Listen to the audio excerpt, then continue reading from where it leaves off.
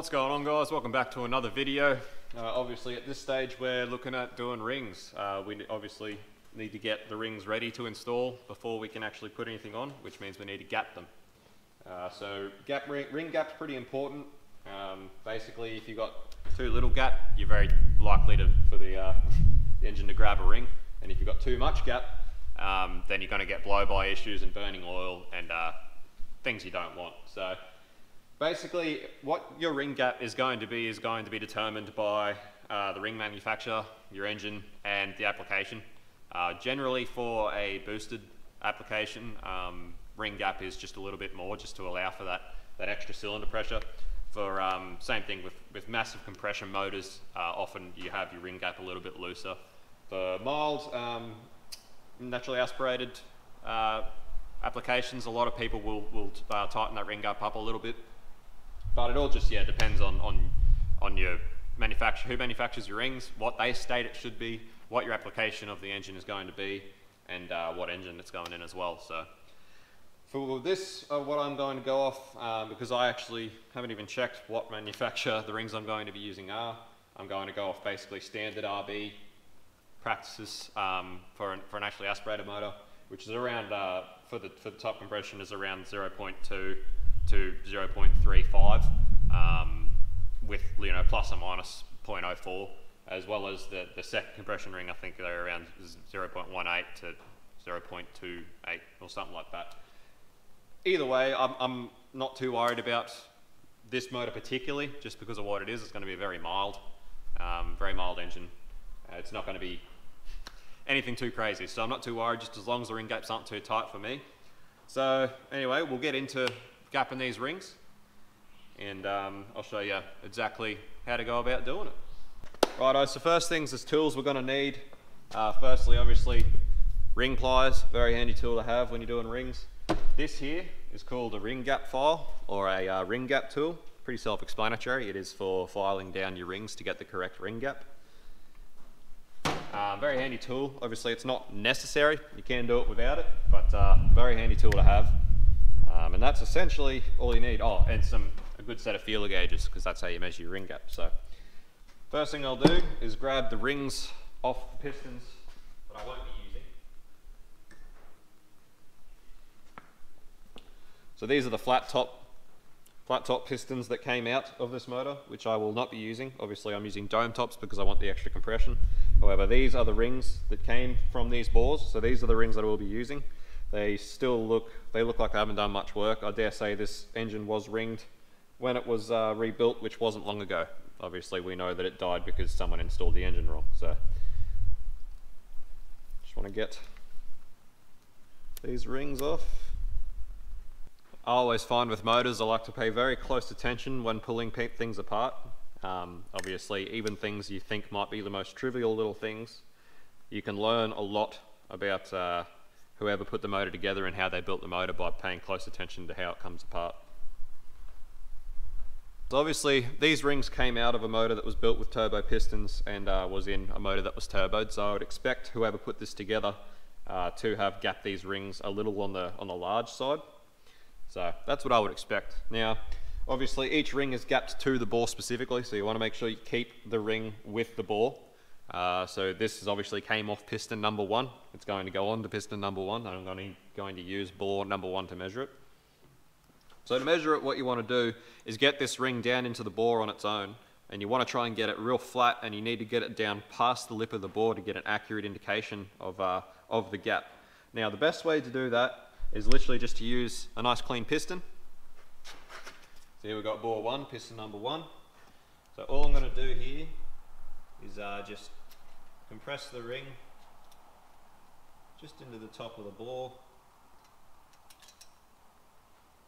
Just get it in there, just so it's started just inside that. Get your piston and just keep it nice and flat, and just push it down into the bore just a little bit. And this obviously gets your piston, your ring in there nice and flat, nice and level, and past the lip, which gives you an accurate reading of the gap. So obviously now that you've got your ring in the bore, you've got your little gap where the ends of your ring meet. So you just want to take your feeler gauges Obviously I'm looking at a 0.2 to a 0.35-ish. So first one I'll try is a 0.3. Yep. So we're bigger than a 0.305, which I'm happy about. Quite large by the looks. Quite a bit of ring gap. So this ring's got to about 0.78, which is very, very quite large. It's larger than I expected actually. So obviously your ring filer has a direction on which way to run the file. And basically when you file a ring, you always want to make sure the file's running in towards the center of the ring. That way, if you get any dags or anything that's you know, shouldn't be there, it's filed towards the piston, not towards the bore. Because if you have dags or bits of file shavings or anything towards the bore, it's going to cause you a lot of issues. So basically, you want to make sure. Also, I'll show you on this tool. It's got these two little taper bits here. So the way that's designed is to push the ring into them and actually push on the ring from the back. And what this does is as it closes the ring down, it evens out the gap. Because if you just squeeze it from side to side, what you'll end up doing is having a bigger gap at the bottom and a smaller gap at the top because it'll taper. So the way that's designed is to push forward, which makes sure that as it files that gap down evenly. And basically, yeah, that's the way you run it, and you run that stone towards the center like so. And you file them down and you just keep file, sit in, measure, file in, measure until you get the right ring gap. It is a very, very lengthy process. A lot of your compression rings will have like a dot or a nib or something. That's just to basically to signify that that goes towards the top of the piston. Some rings are all different, as I stated at the start of the video. It all depends on basically who makes your rings and what they are. Some compression rings have a taper on the inside. Usually your taper will go towards the top. And the reason for that is obviously the way compression rings work is as they come up in the cylinder and it creates pressure in the cylinder, that pressure is forced over the sides of the piston and into the top compression ring groove. And through that little through that little taper, it actually forces air down and into behind the back of the ring, and that forces the ring out and seats it on the bore, which seals the bore and gives you good compression. Obviously then during firing it does the same thing. So it's very important for that. On this one, the reason that this oil ring has a dot is because it's actually got a taper on the outside. And the reason for that is as it comes up the piston, this ring will actually sort of flex down a little bit, and that will just allow it to pull basically up the side of the bore, and then when it fires, this piston will this ring will flatten out and scrape all the oil off the bore as it comes down. So basically it all depends on what sort of rings you run and who makes your rings. But if you would like a more in-depth explanation on how rings actually work, let me know and I might do a video explaining exactly how rings work and what rings do what. So anyway, I'll measure the second compression ring. So it appears this compression ring is about the same, around that 0.78, which again is quite a bit of gap. Alrighty, so I'll just check cylinder number 2 with those rings as well, just for basically a sureness. Same thing where the rings out of that turbo motor came up at a 0.08 mil, which is very, very, very large gap. So after thinking about it for a while, I think given that the motor, the bearings and all that were quite fresh, and it looks like these rings are quite new, 0.8 mil is 32 thousandths of an inch. So without knowing who makes the rings or what their gaps were meant to be, it certainly seems possible that whoever built this motor got their thousandths of an inch confused with their millimeters, because 0.32 mil is would be pretty correct, quite close, but 0.08 mil actually equates to around 32 thou. So I think whoever gapped these rings in this motor fucked it up a bit, and I reckon they've gone to gap them at 0.32 mil and accidentally gapped them to 32 thou. This is just me guessing, I'm assuming. It doesn't look like the bores, or looking at the bearings, that the rings were in this motor for long enough to wear down that far. So anyway, the rings that actually came off these pistons that were in the naturally aspirated motor are gapping up at around 0.4 mil, which is about 12 to 13 thou. Again, I've checked 2 cylinders. This is a lot better gap than 0.8. So basically, the rings that came off these pistons are going to go back on them. I am going to open them up a little bit more. I'm going to open them up to about 18 thou, given that it is going to be a boosted motor with high compression pistons. So you will actually get to see me gap them up, but I'm not going to use the rings that came off those turbo pistons because it just doesn't seem right. There's way too much gap. I'll end up with issues with blow-by, and I'll end up with issues burning oil, and it's just not going to happen. So yeah, as much as I'd like to think that they're that big from wear, it just doesn't seem like this motor was running for long enough for them to get that bad. I really believe that someone just messed up and gapped them to the wrong specs. So I'm going to go ahead and gap all these other rings now that I'm going to use.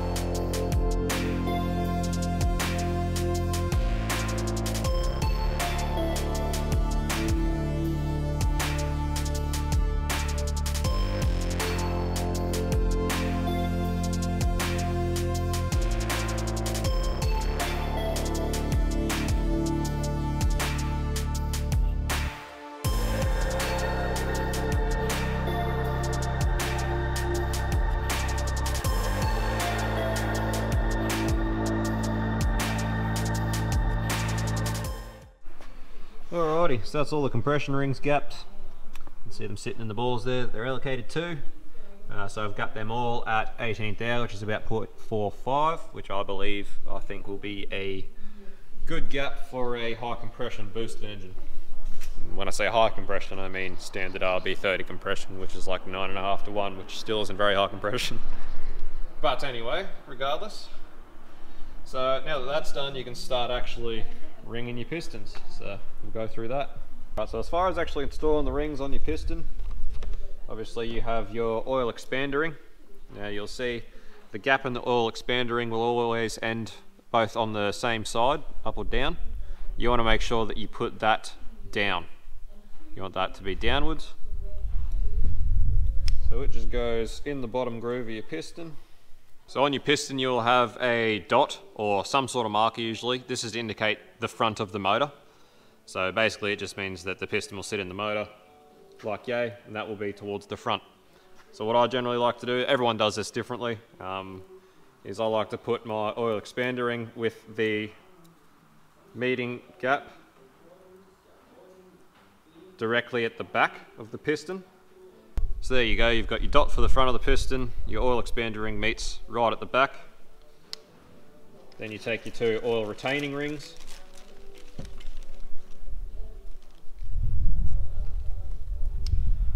And then generally, I'll put each one about 45 degrees out from the gap. Obviously, when you're putting rings on your piston, you need to ensure all the gaps don't line up, otherwise you're going to get a crazy amount of blow-by. So that's the front of your piston, that's where the gap in the oil expander ring is. So this one, you sort of turn it about 45.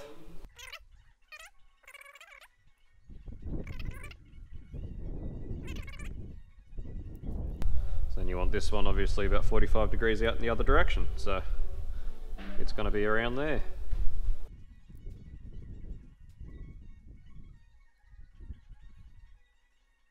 So there you go, that's your oil retainer and rings and expansion ring in there. You can see, it's probably hard to see on camera, but that's where the oil retainer ring gap is.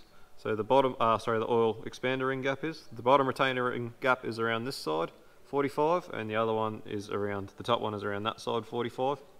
So then you want to take your middle compression ring. This one has no chamfers, and as I said, it's got some writing on there, R and S. Usually you assume that's to the top. Often they will have a dot or some sort of indication as to what is for the top of the piston. So I like to do the same thing basically with these ones. So you've got front of the piston there, that's the back. Obviously you based your oil rings around the back of the piston. These are going to be based around the front. So with the second one I normally go front of the piston, then 45 degrees up. And I find these compression rings are a lot easier to put on with ring pliers. And obviously these rings are going to move around, but you just check them again before you actually install. It also, personally, like these rings in the bore will still move around quite a bit, so it's not exactly massively detrimental, but you really want to make sure it doesn't get installed with all of your ring gaps down one side or one way, because you will just end up with all sorts of issues. So now we've got the top compression ring. This ring is chamfered on the inside, and that chamfer goes towards the top. And as I was stating, that is because it allows gases to get around the piston and in behind this ring and expand it when it's in compression. It's the same thing where it's going to be towards the front and then 45 down.